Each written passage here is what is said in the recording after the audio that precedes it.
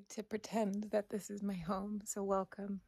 Make yourself feel comfortable. There's a room for you in the back.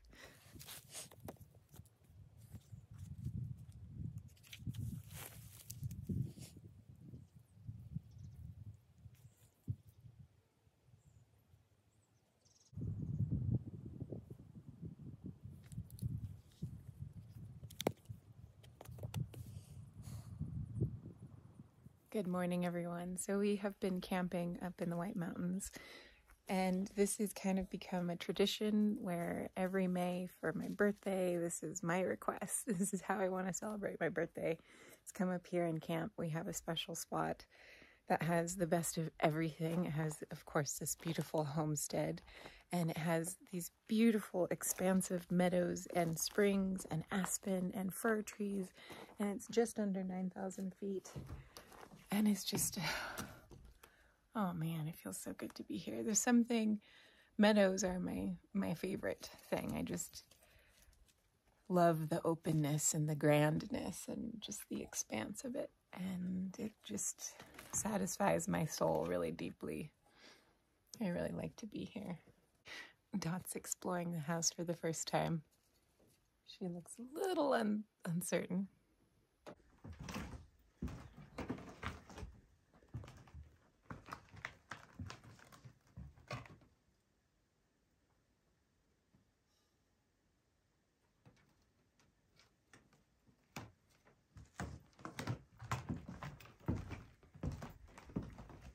It doesn't get much better than that. Hey, Fig. Would you like to come in the house? He's like, meh, I'm not really interested. Anyways, I think I'm gonna go back to camp and have breakfast, and then we're gonna go to a lake, do a little hiking, and then pack up camp and then go see my mom, who lives about an hour and a half away from here. So we're gonna spend one night with her and my stepdad and hang out and eat good food and play games.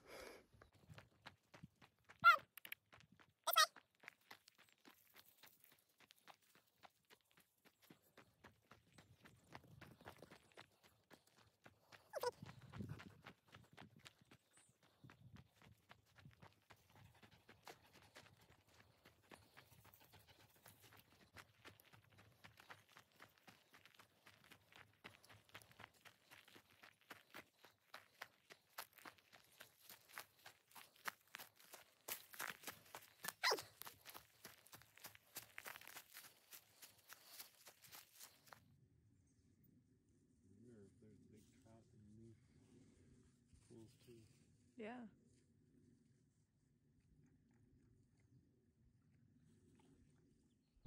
Dot really looks up to Fig. He has taken the role of big brother, and she follows him around everywhere. But this time he went really far because he knows there's water there. And she followed him initially and then stopped and turned around and looked back at us like, this is really far. Are you sure we should go? And then she decided, okay, I'll follow Fig. It was really sweet. But she didn't take too long and came running as fast as her little legs could carry her up the hill and back to us. Hi, Dad.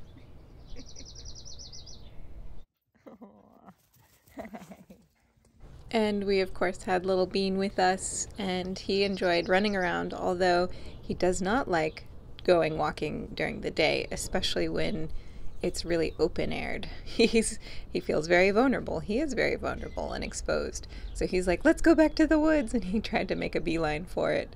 But Dot, of course, was thinking he was playing and was chasing him around and kind of hurting him. Anyways, we got to do some reading in the sun, and then we went to my parents and had a wonderful time with them, hanging out and sitting on their back porch, just enjoying the beautiful weather and having nice conversations and playing games. And then Brian and I decided to go out on a morning walk with the dogs. And we were enjoying this little meadow where there was a spring and some water and lots of dandelions and iris. And we suddenly saw these horses. Now up here there are a few wild herds of horses, some of which more recently have developed and some of which may have started in the 1800s. Who knows where these horses came from and what their origins are. But they came down and we had one of the most magical, spectacular, I can't believe we were so lucky moments. So they came and they investigated us. Fig did great. He, of course, was curious and a little uncertain, and the horses were curious and a little uncertain, but they kept coming towards us, and we just stood there in awe.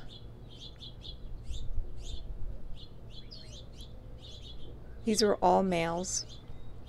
They seemed to be related. They're obviously all very similar in color, but they differ in stature just a little bit. One was more slight and gracile, and another one was really hefty and beefy and had massive muscles.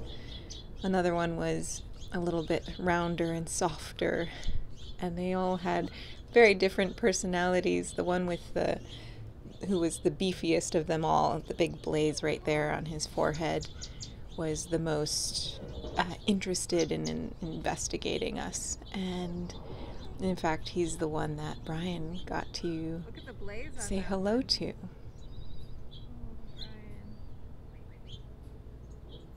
I thought this was really magical. This is like one of his greatest dreams. And here he is being a horse whisperer. And it was just so magical to get to witness.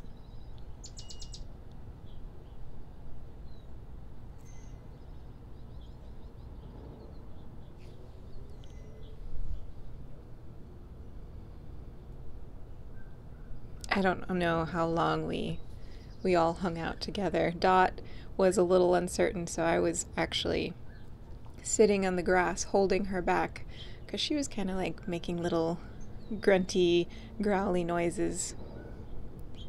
But in the end, I was able to let her go, and she was nice and calm and kept her distance. Fig lost interest really quick and just laid in the grass. But man, that was so spectacular. And that's it. I will leave you with that. I just wanted to come in and say hello. I hope you enjoyed. Thank you all for watching.